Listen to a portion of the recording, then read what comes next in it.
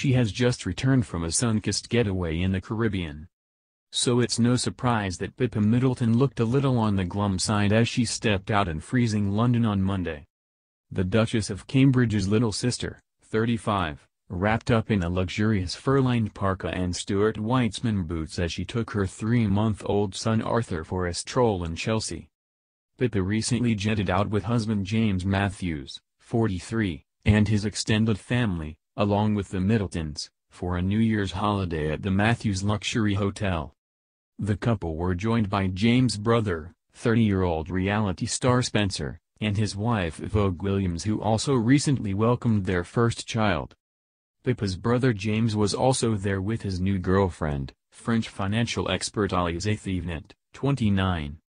The two families are understood to have forged a close bond since Pippa and James tied the knot in May 2017, with the Middletons even attending Spencer and Vogue's wedding in Scotland last summer.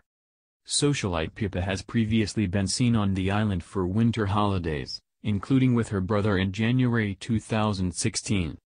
She married financier James Matthews in May 2017, and their first child, Arthur Michael William, was born in October 2018. The pair live together in Matthews' sprawling Chelsea mansion, which they renovated ahead of their son's arrival.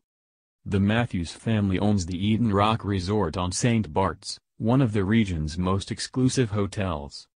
Stars including Elton John, Brad Pitt and Leonardo DiCaprio have stayed at the resort, where suites can cost up to £25,000 a night. The hotel needed extensive repairs after it was wrecked by the devastating Hurricane Irma in September 2017. James and Spencer's parents, David and Jane Matthews, moved to St. Bart's in September 1995 after purchasing Eden Rock from local adventurer Remy Dahanan. St. Bart's has long attracted wealthy Europeans including Roman Abramovich, who bought a £49 million mansion there and has moored his yacht on its shores.